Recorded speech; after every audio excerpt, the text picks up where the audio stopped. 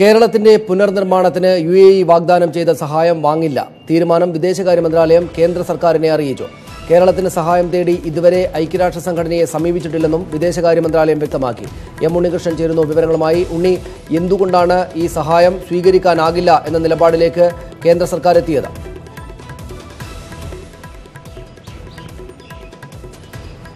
Saneesh, UAE കേരളത്തിലെ പുനരധിവാസ പ്രവർത്തനങ്ങൾക്കായി 700 കോടി രൂപയാണ് വാഗ്ദാനം ചെയ്തിരുന്നത്. മാത്രമല്ല ഖത്തർ സർക്കാർ 35 കോടി രൂപ വാഗ്ദാനം ചെയ്തിരുന്നു. ഇതിനു പുറമെ മാൽദീവ്സിൽ നിന്നുള്ള സഹായവും ജപ്പാനിൽ നിന്നുള്ള സഹായ വാഗ്ദാനവും ഉണ്ടായിരുന്നു. എന്നാൽ ഈ സഹായങ്ങളൊന്നും കേരളത്തിന്റെ കാര്യത്തിൽ വാങ്ങേണ്ടതില്ല എന്നൊരു നിലപാടിലേക്ക് കേന്ദ്ര സർക്കാർ എത്തുന്നു. കേന്ദ്ര വിദേശകാര്യ മന്ത്രാലയം ഇക്കാര്യത്തിൽ ഈയൊരു സർക്കാരിന്റെ ഇത്തരം വിദേശ സഹായങ്ങൾ സ്വീകരിക്കേണ്ടതില്ല എന്ന സർക്കാർ നയത്തിൽ ഉറച്ചു നിൽക്കണമെന്നാണ് പ്രധാനമന്ത്രിയുടെ ഓഫീസിനെ അറിയിച്ചിരിക്കുന്നത്. വിദേശകാര്യ മന്ത്രാലയം ചൂണ്ടിക്കാട്ടുന്നത് 2004 ശേഷം ഇത്തരത്തിൽ വിദേശ സഹായങ്ങൾ വാങ്ങുന്ന പതിവില്ല. അന്ന് സുനാമി ദുരന്തം വലിയ തരത്തിൽ രാജ്യത്തെ ബാധിച്ചപ്പോൾ പോലും കേരളത്തെ ബാധിച്ച് നിലവിലെ ദുരന്തത്തെക്കാൾ എത്രയോ മടങ്ങ് വലിയ ദുരന്തമായിരുന്നു അത്. അന്ന് പ്രധാനമന്ത്രിയായിരുന്ന മൻമോഹൻ സിംഗ് തന്നെ പറഞ്ഞിരുന്നത് ഇത്തരം കാര്യങ്ങളിൽ ദുരിതാശ്വാസ പ്രവർത്തനങ്ങൾക്കും രക്ഷാപ്രവർത്തനങ്ങൾക്കും ഒന്നും വിദേശ സഹായം ആവശ്യമില്ല എന്നുള്ളതാണ്. ആ ഒരു നിലപാടിൽ തന്നെ ഇപ്പോഴും ഉറച്ചു നിൽക്കാനാണ് തീരുമാനിച്ചിരിക്കുന്നത്. വിദേശ രാഷ്ട്രങ്ങളിൽ നിന്നും സഹായം വാങ്ങിക്കൊണ്ട് ഇന്ത്യയെ പുനരുദ്ധരിക്കേണ്ട തരത്തിലുള്ള സാഹചര്യം നിലവിൽ പൂർണ്ണമായും ഇല്ല എന്ന് തന്നെയാണ് വിദേശകാര്യ മന്ത്രാലയ ഉദ്യോഗസ്ഥരും ഒപ്പം ഡിപ്പാർട്ട്മെന്റ് ഓഫ് എക്കണോമിക് അഫയേഴ്സിലെ ഉദ്യോഗസ്ഥരും ഒക്കെ വ്യക്തമാക്കുന്നത്. ഇനി ഏതെങ്കിലും തരത്തിൽ ഈ ഒരു സഹായം വാങ്ങണമെങ്കിൽ അത് തീർത്തും രാഷ്ട്രീയമായ ഒരു തീരുമാനം വരേണ്ടിയിരിക്കുന്നു. പ്രധാനമന്ത്രിയോ അല്ലെങ്കിൽ അത്ര ഉന്നത തലങ്ങളിലുള്ള ഇടപെടലിന്റെ ഭാഗമായി മാത്രമേ ഈ ഒരു തീരുമാനം നിലപാട് തിരുത്താൻ കഴിയുകയുള്ളൂ. ഇക്കാര്യത്തിൽ ഇതുവരെയും നേരത്തെയുള്ള 2004 മുതലുള്ള നയത്തിൽ തന്നെ ഉറച്ചു നിൽക്കാനാണ് കേന്ദ്ര സർക്കാർ തീരുമാനിച്ചിരിക്കുന്നത്. കാരണം ഇത്തരത്തിലുള്ള പ്രശ്നങ്ങൾ ഉണ്ടാകുമ്പോൾ അത് പുറമെ നിന്നുള്ള സഹായം കൊണ്ട് രാജ്യത്തെ പ്രശ്നങ്ങൾ മാറ്റുകയാണെങ്കിൽ അത് അന്താരാഷ്ട്ര സമൂഹത്തിന് മുന്നിൽ തന്നെ ഇന്ത്യക്ക് ഒരു ദുർബലമായ പ്രതിച്ഛായ നൽകുമെന്ന ഒരു ആശങ്കയാണ് അന്നു മുതൽ തന്നെ ഉയർത്തിക്കാട്ടപ്പെട്ടിരുന്നത്. മാത്രമല്ല സാമ്പത്തികമായി വലിയൊരു ശക്തിയായി മാറാൻ പോകുന്ന രാജ്യമെന്നൊക്കെ അന്താരാഷ്ട്ര തലത്തിൽ പറയുമ്പോൾ വിദേശ സഹായം കൊണ്ട് രാജ്യത്ത് സാഹചര്യങ്ങൾ പുനഃസ്ഥാപിക്കാൻ നോക്കുമ്പോൾ അത് അത്ര കണ്ട് ഗുണം ചെയ്യില്ല എന്നൊരു അഭിപ്രായമാണ് വിദേശകാര്യ മന്ത്രാലയത്തിന്റെ ഭാഗത്തു നിന്നുള്ളത്. 2004 മുതലുള്ള ഈ നയം തന്നെ തുടരുകയാണെങ്കിൽ യാതൊരു തരത്തിലും ഈ പണം വാങ്ങാൻ കഴിയില്ല എന്നത് തന്നെയാണ് നിലവിലുള്ള സാഹചര്യം. ഞാൻ നേരത്തെ സൂചിപ്പിച്ചതുപോലെ ഉന്നത തലങ്ങളിൽ നിന്നുള്ള ഇടപെടലുകളുടെ ഭാഗമായി ഇനി ആ തീരുമാനം പുനഃപരിശോധിച്ചാൽ മാത്രമേ ഏതെങ്കിലും തരത്തിൽ ഈ വാഗ്ദാനം ചെയ്തിട്ടുള്ള സഹായം കേരളത്തിന് വേണ്ടി ലഭ്യമാക്കാൻ കഴിയുകയുള്ളൂ. അതേസമയം തന്നെ കേന്ദ്ര സർക്കാർ വിശദീകരിക്കുന്ന മറ്റൊരു കാര്യം, വിദേശത്തുള്ള പൗരന്മാർ, സംഘടനകൾ തുടങ്ങിയവർക്ക് നേരിട്ട് വേണമെങ്കിൽ മുഖ്യമന്ത്രിയുടെ ദുരിതാശ്വാസ നിധിയിലേക്ക് സഹായ വാഗ്ദാനങ്ങൾ അല്ലെങ്കിൽ സഹായങ്ങൾ നൽകാവുന്നതാണ്. ഒരുപക്ഷെ സർക്കാരുകൾ എന്ന രീതിയിൽ ഒഴിച്ചു കഴിഞ്ഞാൽ മറ്റ് സഹായങ്ങൾ വാങ്ങുന്നതിന് തടസ്സമില്ല എന്ന വിശദീകരണവും വരുന്നു. ഒപ്പം ശശി തരൂർ കഴിഞ്ഞ ദിവസം ഐക്യരാഷ്ട്രസഭയിൽ നിന്നും സഹായങ്ങൾ ലഭ്യമാക്കാൻ ശ്രമിച്ചിരുന്നു. തിരിച്ചു വരാം. കൂടുതൽ വിവരങ്ങൾ ആവശ്യമുണ്ട്. ഇപ്പോൾ ശ്രീ TP ശ്രീനിവാസൻ, നരേന്ദ്ര വിദഗ്ധൻ നമ്മോടൊപ്പം ടെലിഫോൺ ലൈനുണ്ട്. ശ്രീ TP ശ്രീനിവാസൻ, ഇന്നലെ സംസാരിച്ചതാണ്. അതുപോലെ തന്നെ ഇന്നിപ്പോൾ UAE സഹായം സ്വീകരിക്കാനാവുകയില്ല എന്ന നിലപാട് കേന്ദ്രം ഉറപ്പിച്ചു പറഞ്ഞിരിക്കുന്നു. ഇക്കാര്യത്തെ എങ്ങനെ കാണണം? അത് തികച്ചും നിർഭാഗ്യകരമായ തീരുമാനമാണ്. അങ്ങനെ തീരുമാനം ഇത് നമ്മൾ പണ്ട് ചെയ്ത ഒരു കാലത്ത് 2002 ശേഷം ഉണ്ടായ സംഭവങ്ങൾ, അന്ന് നമ്മൾ മറ്റു രാജ്യങ്ങളെ സഹായിക്കുകയാണ്, നമ്മളൊരു സൂപ്പർ പവർ ആകാൻ പോകുന്നു എന്നൊക്കെ ഉള്ള വിശ്വാസത്തിലാണ് അങ്ങനെ ഒരു നയം എടുത്തത്. പക്ഷെ ആ നയം എന്നത്തേക്കും നിൽക്കേണ്ടതൊന്നും ആവശ്യമില്ല. കാരണം അതുകൊണ്ട് നമുക്കൊരു ഗുണം ഇതുവരെ ഉണ്ടായിട്ടില്ല. അത് നമ്മൾ permanent member of the security കൗൺസിലോ നമ്മൾ സൂപ്പർ പവർ ഒന്നും ആക്കിയിട്ടില്ല ഇതുവരെ. അപ്പൊ അതുകൊണ്ട് അങ്ങനെ ഒരു തെറ്റിദ്ധാരണയുടെ പേരിൽ ചെയ്ത ഒരു തീരുമാനം മാറ്റേണ്ടത് അത്യാവശ്യമാണെന്നാണ് എനിക്ക് തോന്നുന്നത്. വിശേഷിച്ച് UAEയുടെ കാര്യത്തിൽ അവിടെ സ്ട്രിങ്സ് അറ്റാച്ച്ഡ് ഒന്നും അല്ലല്ലോ. ഇതിന്റെ പണം മുഴുവനും UAEയുടെ മാത്രമല്ല, ഇതില് ഇന്ത്യക്കാരൻ കൊടുത്തിട്ടുണ്ട് സംഭാവന. അപ്പൊ അത് പ്രത്യേകം കൺസിഡർ ചെയ്യേണ്ടതാണ്. അപ്പൊ അതിപ്പോ നമ്മൾ സ്വീകരിച്ചില്ലെങ്കിൽ വളരെ മോശമായ ഒരു അഭിപ്രായമായി പറ്റുമായിരിക്കും ഇന്ത്യയെ പറ്റി ലോകത്തുണ്ടാവുക. അതുകൊണ്ട് ഇത് ഫൈനൽ തീരുമാനമല്ലെന്നും ഇത് വീണ്ടും കൺസിഡർ ചെയ്യപ്പെടുമെന്ന് നമുക്ക് പ്രതീക്ഷിക്കാൻ സാധ്യതയുള്ളൂ. ഇവിടെ വിദേശകാര്യ മന്ത്രാലയം സർക്കാരിനെ അറിയിക്കുകയാണ്, രാഷ്ട്രീയമായ ഒരു നയം മാറ്റം അല്ലെങ്കിൽ നിലപാടെടുക്കുകയാണെങ്കിൽ ഇപ്പോഴും തിരുത്താവുന്ന സാഹചര്യം അവിടെയുണ്ട്. നേരത്തെ ഈ സുനാമി സമയത്തടക്കം നമ്മൾ ഇത്തരം സഹായം സ്വീകരിച്ചിട്ടില്ല. ഇതില്ലാതെ തന്നെ കാര്യങ്ങൾ മുന്നോട്ട് കൊണ്ടുപോകാൻ പ്രാപ്തമാണ് നമ്മുടെ രാജ്യം എന്ന തോന്നലുണ്ട്. പക്ഷേ താങ്കൾ പറഞ്ഞതുപോലെ അത് തിരുത്താം ആ നിലപാട് എന്നതാണെങ്കിൽ ഈ രാഷ്ട്രീയമായി തീരുമാനമെടുക്കേണ്ടി വരും. അത്തരമൊരു തീരുമാനത്തിലേക്ക് കേന്ദ്ര സർക്കാർ പോകേണ്ടുന്ന സാഹചര്യമുണ്ടോ? പോകുമോ അവരങ്ങനെ? തീർച്ചയായിട്ടും പോകേണ്ടതാണ്. വിശേഷിച്ചും പ്രധാനമന്ത്രി അദ്ദേഹത്തോട് UAE പ്രധാനമന്ത്രിയോട് പറഞ്ഞതാണല്ലോ, അത് വളരെ നന്ദിയുണ്ട് എന്നും അത് നല്ല കാര്യമാണെന്നും ഒക്കെ. അപ്പൊ അത് കഴിഞ്ഞിട്ടുണ്ടെങ്കിൽ സ്വീകരിക്കില്ല എന്ന് പറയാൻ പ്രധാനമന്ത്രിക്ക് കഴിയുമോ? അപ്പൊ എനിക്ക് തോന്നുന്നത് അത് പൊളിറ്റിക്കൽ ലെവലിൽ എടുക്കാവുന്ന ഒരു ഡിസിഷനാണ്. എക്സ്റ്റേണൽ അഫയേഴ്സ് മിനിസ്ട്രി ഒരു പഴയ ഓർഡർ കോട്ട് ചെയ്യായിരിക്കും. അത് അല്ല, അതിൽ നിന്നല്ല ഇത് ചെയ്യേണ്ടത്. പിന്നെ ഒരു കാര്യമുള്ളത്, നമുക്ക് കഴിവുണ്ട് എന്ന് പറയുന്ന ഒരു കാര്യം. മറ്റൊന്ന് നമ്മുടെ ബഡ്ജറ്ററി പ്രോബ്ലംസ് ആണ്. ഇപ്പൊ പെട്ടെന്ന് കുറെ പണം കേരളത്തിലേക്ക് മാറ്റണമെങ്കിൽ പ്രധാനമന്ത്രിക്ക് പോലും പറ്റാത്ത ഒരു സംഗതിയാണ്. കാരണം വലിയ വലിയ പ്രശ്നങ്ങൾ അതിലുണ്ടാകും. അപ്പോൾ ആ കാരണം കൊണ്ടെങ്കിലും ഇതുപോലുള്ള സഹായങ്ങൾ അംഗീകരിക്കുന്നതായിരിക്കും നല്ലത്. അത് നമുക്ക് തിരിച്ചു കൊടുക്കാം ഒരു കാലത്ത് എന്ന് മനസ്സിൽ വെക്കുകയും ചെയ്യുക. ഒരു കാര്യം കൂടെ ശ്രീ ടി പി ശ്രീനിവാസൻ, ഇതിൽ UAE സഹായം സംബന്ധിച്ച് പ്രത്യേകിച്ച് അവർക്ക് ഉപാധികളൊന്നുമില്ലാത്തതാണ്, നമ്മുടെ പണമാണ്, നമ്മുടെ ആളുകൾ കൂടെ ജോലി ചെയ്ത പണമാണെന്നൊക്കെ കരുതാമെങ്കിലും മറ്റു പലയിടങ്ങളിൽ നിന്നും വരുന്ന സഹായങ്ങളെക്കുറിച്ച് ചിലപ്പോൾ ഒരുപക്ഷെ കുറച്ച് കൂടുതൽ കരുതൽ കേന്ദ്ര സർക്കാരിനുണ്ടാകും. അങ്ങനെ ഇപ്പോൾ ജപ്പാൻ സംബന്ധിച്ച് അല്ലെങ്കിൽ മറ്റു രാജ്യങ്ങളിൽ നിന്ന് വരുന്ന സഹായ പ്രവാഹം അവിടെ നിൽക്കട്ടെ, UAE മാത്രമായിട്ട് സ്വീകരിക്കാം. അങ്ങനെ പ്രത്യേകമായുള്ള തീരുമാനങ്ങൾ എടുക്കാൻ പറ്റുമോ, നിലപാടെടുക്കാൻ പറ്റുമോ?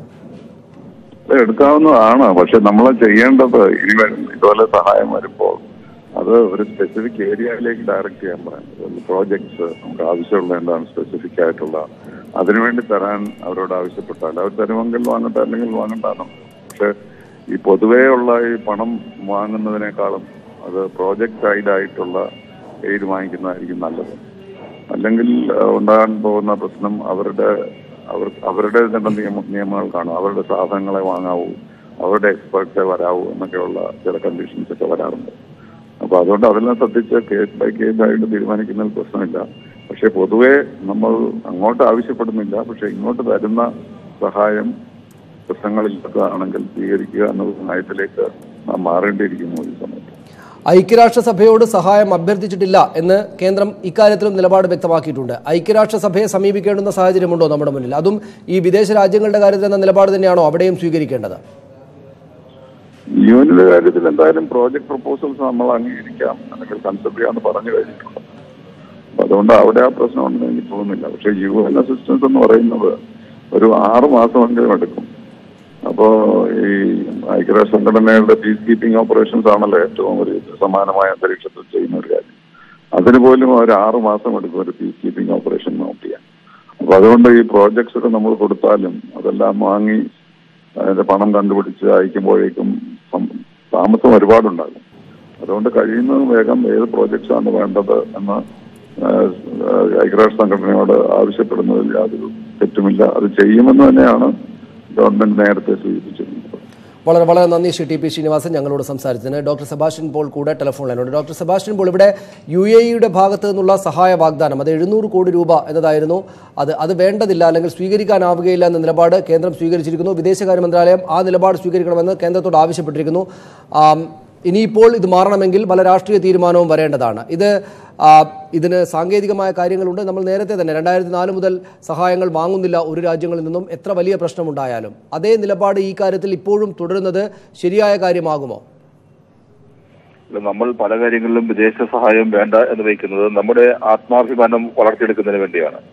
പണ്ട് അമേരിക്കയിൽ നിന്ന് PL-480 കരാറനുസരിച്ച് വരുന്ന ഗോതമ്പ് കപ്പലുകൾ നോക്കി നിന്നിരുന്ന ഒരു കാലം നമുക്കുണ്ടായിരുന്നു. നമ്മൾ അതിനെല്ലാം മറികടന്നു.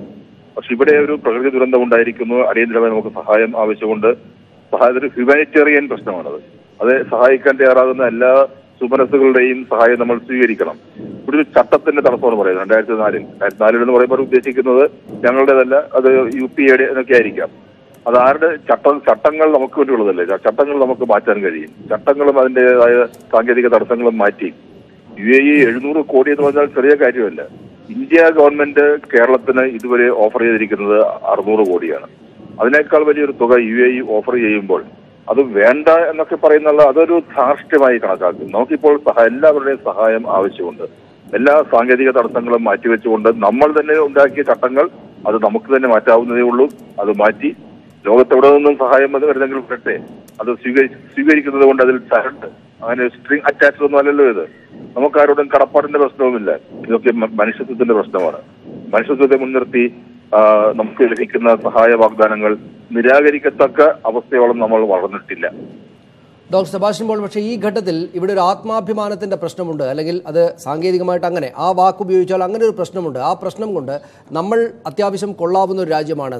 ഇത്തരം പ്രശ്നങ്ങളെ സ്വയം മറികടന്നു പോകാനുള്ള സാമ്പത്തിക ശേഷിയും കരുത്തും മനുഷ്യ വിഭവങ്ങളും നമുക്കുണ്ട്. അതുകൊണ്ട് നമ്മൾക്ക് തന്നെ നമ്മുടെ പ്രശ്നം പരിഹരിക്കാം എന്നതുകൊണ്ടാണ് ഇതേക്കാൾ വലിയ ദുരന്തം എന്ന് കേന്ദ്രം വിചാരിക്കുന്ന സുനാമി കാലത്ത് പോലും ആ പണം സ്വീകരിക്കാതിരുന്നത്. അതുകൊണ്ട് ആ നിലപാട് മാറ്റേണ്ടുന്ന സാഹചര്യം ഇപ്പോഴില്ലല്ലോ എന്നതാണ് അവരുടെ ആ നിലപാടിന് അടിസ്ഥാനം അത് ബാധകമാവുന്നതാണോ ഈ ഘട്ടത്തിൽ? ആത്മാഭിമാനം എന്ന് പറയുന്ന ഒരു ജനതയ്ക്ക് ആവശ്യമുണ്ട്. ഞാൻ അതിന് ആദ്യമേ സൂചിപ്പിച്ചത് പഴയ PL-480 കരാറിന്റെ കാര്യം പറഞ്ഞത്. അന്ന് അമേരിക്കൻ ഗോതമ്പ് വന്നില്ലായിരുന്നുവെങ്കിൽ, ആ കപ്പൽ എത്തിയില്ലായിരുന്നുവെങ്കിൽ ഇന്ത്യയിൽ പട്ടിണി ഉണ്ടാകുമായിരുന്നു. നമ്മൾ ഈ ഹരിത വിപ്ലവമൊക്കെ നടത്തി ആ ഒരു അവസ്ഥയെ തരണം ചെയ്തവരാണ്. അതൊക്കെ നമുക്ക് ചെയ്യാൻ കഴിയും. പക്ഷെ ഇവിടെ പൊടുന്നനെ ഉണ്ടായിരിക്കുന്ന ഒരു അപകടം, ഒരു പ്രകൃതി ദുരന്തം, എല്ലാം നശിച്ചിരിക്കുന്നു. ഒരു പുനർനിർമ്മാണം നമുക്ക് ആവശ്യമുണ്ട്. അവിടെ സഹായിക്കാൻ തയ്യാറായി നമ്മൾ ആരോടും സഹായം ചോദിച്ചില്ലല്ലോ. നമ്മൾ ഭിക്ഷാപാത്രവുമായി അങ്ങും പോയിട്ടില്ല. പക്ഷെ നമ്മളെ സഹായിക്കാൻ തയ്യാറായി ആരെങ്കിലുമൊക്കെ വരുമ്പോൾ നിങ്ങളുടെ സഹായം ഞങ്ങൾക്ക് വേണ്ട എന്ന് പറയുന്നത് ആത്മാഭിമാനത്തിന്റെ ഭാഗമാണ് എന്ന് ഞാൻ കരുതുന്നില്ല. ഇവിടെ നേരത്തെ ശ്രീ TP ശ്രീനിവാസൻ സംസാരിച്ചതിൽ നിന്നും ഒരു കാര്യം മനസ്സിലായത്, ഇപ്പോൾ വേണമെങ്കിലും ഈ നിലപാട് മാറ്റാം നമുക്ക്. ഈ വിദേശകാര്യ മന്ത്രാലയം മുന്നോട്ട് വെച്ചിരിക്കുന്ന ഈ നിർദ്ദേശം കേന്ദ്ര സർക്കാരിന് രാഷ്ട്രീയമായിട്ട്, പ്രധാനമന്ത്രിക്കോ കേന്ദ്ര സർക്കാരിനോ രാഷ്ട്രീയമായിട്ട് തിരുത്താം ഇപ്പോഴും അവസരമുണ്ട്. പക്ഷേ അത് കേന്ദ്രത്തിന്റെ ഭാഗത്ത് നിന്ന് അങ്ങനെ ഒരു തിരുത്തൽ നിലപാടുണ്ടാകുമെന്ന് താങ്കൾ പ്രതീക്ഷിക്കുന്നുണ്ടോ? അതിനൊരു നല്ല മനസ്സ് വേണം. അങ്ങനെ ഒരു നല്ല മനസ്സ് ഇപ്പോൾ രാജ്യം ഭരിക്കുന്നവർക്ക് ഇല്ല എന്നതിന് സൂചനയായി പല BJP നേതാക്കന്മാരുടെയും ഒക്കെ പ്രതികരണം നമ്മൾ കാണുന്നുണ്ട്. ദേശീയ മാധ്യമങ്ങളിൽ പരിഹാസം പോലും ഉണ്ടാകുന്നുണ്ട് കേരളത്തെക്കുറിച്ച്. അപ്പൊ അത് നല്ല മനസ്സിന്റെ അഭാവമുണ്ട്. ആ നല്ല മനസ്സ് ഇല്ലാതെ വരുമ്പോഴാണ് ഇത്തരത്തിലുള്ള സാങ്കേതികത്വം ചൂണ്ടിക്കാണിച്ചുകൊണ്ട് സഹായം തടയുക, പ്രയാസപ്പെടുന്നവരെ കൂടുതൽ പ്രയാസത്തിലേക്ക് തള്ളിവിടുക. അതൊക്കെ ഒരു ദുഷ്ട മനസ്സ് കൂടിയാണ്, അല്ലാതെ സാങ്കേതികത്വം അല്ല ഇവിടെ ഉള്ളത്.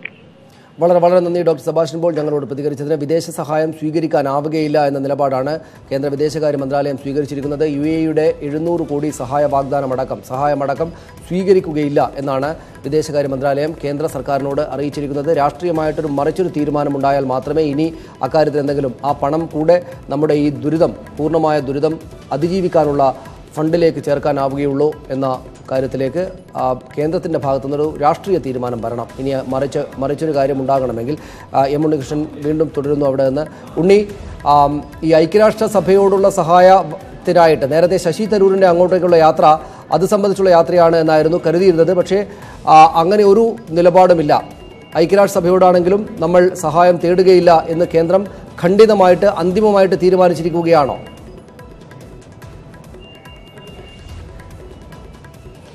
അതായത് കേന്ദ്ര സർക്കാർ ഇപ്പോൾ പറയുന്നത് കേന്ദ്രത്തിന്റെ ഭാഗത്തു നിന്നും കേരളത്തിലെ പ്രളയ ദുരിതബാധിതർക്ക് സഹായം എത്തിക്കാൻ ഐക്യരാഷ്ട്രസഭയെ സമീപിച്ചിട്ടില്ല എന്നാണ്. ശശി തരൂർ സ്വന്തം നിലയ്ക്കാണ് പോയിരിക്കുന്നത്. ശശി തരൂർ നൽകിയിരിക്കുന്നത് അദ്ദേഹത്തിൻ്റെതായ അഭിപ്രായങ്ങൾ മാത്രമാണ്.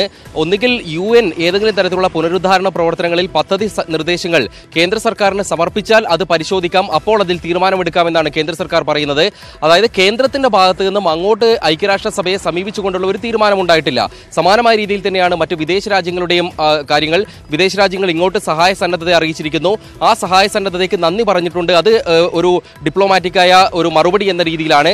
എന്നാൽ വളരെ വർഷങ്ങളായി തുടരുന്ന ഒരു സമീപനത്തിന്റെ ഭാഗമായി, നയപരമായ സമീപനത്തിന്റെ ഭാഗമായി ഈ പണം സ്വീകരിക്കാൻ കഴിയില്ല എന്നൊരു വിശദീകരണമാണ് ഇപ്പോൾ പറയുന്നത്. ഇന്നലെ വൈകിട്ട് തന്നെ ഉന്നത വിദേശകാര്യ മന്ത്രാലയ വൃത്തങ്ങൾ, സർക്കാർ വൃത്തങ്ങളൊക്കെ ഇതുമായി ബന്ധപ്പെട്ട വിശദീകരണങ്ങൾ നൽകിയിരുന്നു. എന്നാൽ അവർ പറഞ്ഞിരുന്ന ഒരു കാര്യം, തീരുമാനം വ്യക്തമാക്കിക്കൊണ്ട് ഒരു വാർത്താക്കുറിപ്പോ അല്ലെങ്കിൽ ഒരു ക്ലാരിഫിക്കേഷനോ ഇറങ്ങാൻ സാധ്യതയുണ്ട് എന്നായിരുന്നു. എന്നാൽ ഇന്നലെ അത് ഇറങ്ങിയിട്ടില്ല, ഇന്നും അതിറങ്ങിയിട്ടില്ല. അതിനിടെയാണ് വിദേശകാര്യ മന്ത്രാലയത്തിന്റെ കൃത്യമായ നിലപാടിന്റെ വിവരങ്ങൾ തന്നെ ലഭിക്കുന്നത്. ഈ ഒരു സാഹചര്യത്തിൽ സനീഷ് സൂചിപ്പിച്ചതുപോലെ തന്നെ രാഷ്ട്രീയമായ തീരുമാനത്തിലൂടെ ഇത് മറികടന്നുകൊണ്ട് വാങ്ങാൻ തീരുമാനിക്കുമോ? അങ്ങനെ ഒരു രാജ്യത്തിന്റെ ഭാഗത്തു നിന്ന് മാത്രം വാങ്ങിക്കഴിഞ്ഞാൽ മറ്റ് രാജ്യങ്ങളും സമാനമായ സഹായ ഹസ്തവുമായി എത്താൻ സാധ്യതയുണ്ട്. അപ്പോൾ അവരുടെ പക്കൽ നിന്നും വാങ്ങുന്നില്ല എങ്കിൽ അത് അവരെ അപമാനിക്കുന്ന നടപടിയായി മാറിയേക്കാം തുടങ്ങിയ ആശങ്കകളും വിശദീകരണങ്ങളും ഒക്കെ ഉദ്യോഗസ്ഥർ നൽകുന്നുണ്ട്. ഇതെല്ലാം പരിശോധിച്ചുകൊണ്ട് മാത്രമേ ഇനി പുനഃപരിശോധന ഉണ്ടാകുന്നുവെങ്കിൽ അത് രാഷ്ട്രീയ തീരുമാനത്തിന്റെ ഭാഗമായി ഉണ്ടാകാൻ സാധ്യതയുള്ളൂ. യഥാർത്ഥത്തിൽ ഉണ്ണികൃഷ്ണൻ, ഇതിൻ്റെ സാങ്കേതികമായ തടസ്സം എന്താണ്? അതായത് സർക്കാരിന് ഇങ്ങനെയൊരു നയനിലപാടുണ്ട്, നമ്മൾ ഒരു സൂപ്പർ പവറാണ് അല്ലെങ്കിൽ കൊള്ളാവുന്ന ഒരു രാജ്യമാണ്, നമുക്ക് മറ്റുള്ളവരുടെ സഹായം ആവശ്യമില്ല, നമുക്ക് തന്നെ പരിഹരിക്കാവുന്ന പ്രശ്നങ്ങളെ ഇവിടെ ഉണ്ടാകുന്നുള്ളൂ എന്ന്. അത് മൻമോഹൻ സിംഗിൻ്റെ കാലത്ത് എടുത്ത നിലപാടാണെങ്കിൽ അത് സാങ്കേതികമായിട്ട് തിരുത്താൻ പറ്റാത്ത ഒരു കാര്യമാണോ, നയനിലപാടുകളാണോ?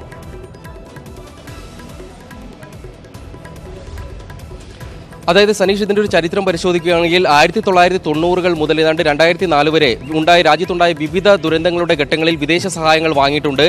ഭൂകമ്പങ്ങൾ നടന്നപ്പോൾ ലാത്തൂരിലെ ഭൂകമ്പം, അതിനുശേഷം വന്ന സൈക്ലോണുകൾ തുടങ്ങിയ കാര്യങ്ങളൊക്കെ നടക്കുമ്പോൾ വിദേശ സഹായത്തോടു കൂടി പുനരുദ്ധാരണ പ്രവർത്തനങ്ങൾ കൃത്യമായി നടപ്പാക്കിയിട്ടുണ്ട്. എന്നാൽ UPA സർക്കാർ അധികാരത്തിൽ വന്ന ശേഷം 2004-ൽ മൻമോഹൻ സിംഗ്, അന്ന് പ്രധാനമന്ത്രിയായിരുന്ന മൻമോഹൻ സിംഗ് ആണ് ഇതുമായി ബന്ധപ്പെട്ട ധീരമായ പ്രഖ്യാപനമെന്ന് പിന്നീട് പലയിടത്തും വിശേഷിപ്പിച്ച് കണ്ട ആ ഒരു നിലപാട് വ്യക്തമാക്കൽ നടത്തിയത്. അദ്ദേഹം പറഞ്ഞത് രാജ്യത്തുണ്ടാകുന്ന ദുരന്തങ്ങളിൽ രക്ഷാപ്രവർത്തനങ്ങളും ദുരിതാശ്വാസ പ്രവർത്തനങ്ങളും നൽകാനുള്ള കെൽപ്പും ശേഷിയും ഇന്ത്യക്കുണ്ട്, അതിന് വിദേശ സഹായം ആവശ്യമില്ല എന്നൊരു പ്രഖ്യാപനമാണ് അദ്ദേഹം നടത്തിയിരുന്നത്. ആ പ്രഖ്യാപനമാണ് പിന്നീട് ഒരു അലിഖിത നിയമം അല്ലെങ്കിൽ കൃത്യമായ ഒരു നടപടിക്രമമായി പിന്തുടർന്നു വന്നത്. പിന്നീട് ഉത്തരാഖണ്ഡ് പ്രളയം നടന്നു, സുനാമിയുടെ ഭാഗമായുള്ള വിദേശ സഹായങ്ങൾ വന്നു, അതൊന്നും സഹായിക്കേണ്ടതില്ല എന്നൊരു പ്രഖ്യാപനത്തിന്റെ ഒരു നിലപാട് തറയായി മാറിയത് മൻമോഹൻ സിംഗിന്റെ ആ ഒരു വിശദീകരണം തന്നെയാണ്. അതിനുശേഷമാണ് പിന്നീട് ഇപ്പോൾ ഈ ഒരു വിഷയം കൂടി വരുന്നത്. ഇതിൽ കുറെ വൈകാരികമായ ഒരു കാര്യമുണ്ട്. UAE കേരളത്തിന് ധനസഹായം നൽകുന്നതിനെ മലയാളികൾ തന്നെ വളരെ ആശ്വാസത്തോടെയും പ്രതീക്ഷയോടും കൂടി കണ്ട കാര്യമാണ്. അതുകൊണ്ട് അത് രാഷ്ട്രീയമായ ഒരു തിരിച്ചടിക്ക് കൂടി കാരണമായേക്കുമോ എന്ന ആശങ്കകൾ BJP നേതാക്കൾക്കടക്കമുണ്ട്.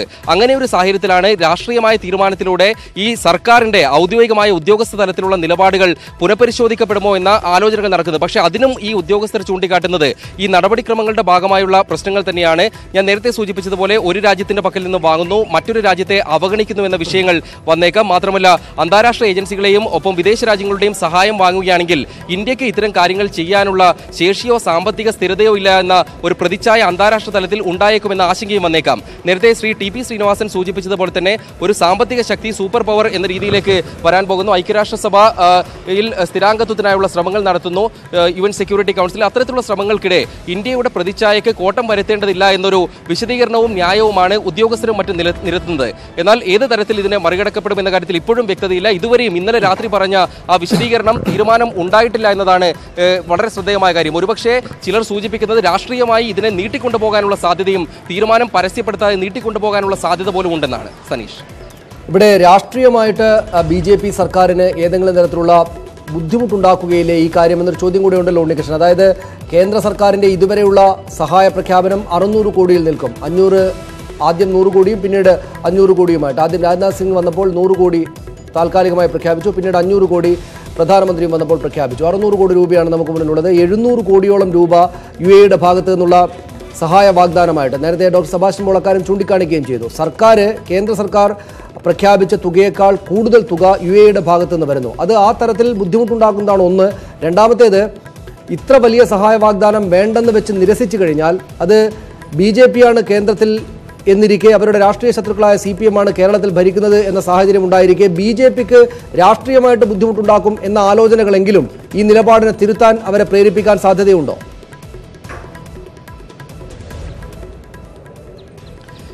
അതുകൊണ്ട് തന്നെയാണ് സനീഷ് ഈ ഒരു തീരുമാനം വൈകുന്നതിന് പിന്നിലെ അല്ലെങ്കിൽ തീരുമാനം പരസ്യപ്പെടുത്താതെ അത് നീട്ടിക്കൊണ്ടുപോകാനുള്ള ഒരു കാരണമായി വിലയിരുത്തപ്പെടാവുന്ന അത് തന്നെയാണ്. കാരണം നിലവിലെ ഘട്ടത്തിൽ ഇക്കാര്യത്തിൽ ഒരു തീരുമാനം പരസ്യപ്പെടുത്താതിരുന്നാൽ പിന്നീട് പറയാൻ കഴിയുന്ന കാര്യം പുനരുദ്ധാരണ പ്രവർത്തനങ്ങൾക്കടക്കം ഇത് പരിശോധിക്കപ്പെടാൻ സാധ്യതയുണ്ടെന്നൊരു പ്രതീക്ഷ അവിടെ നിലനിർത്താം.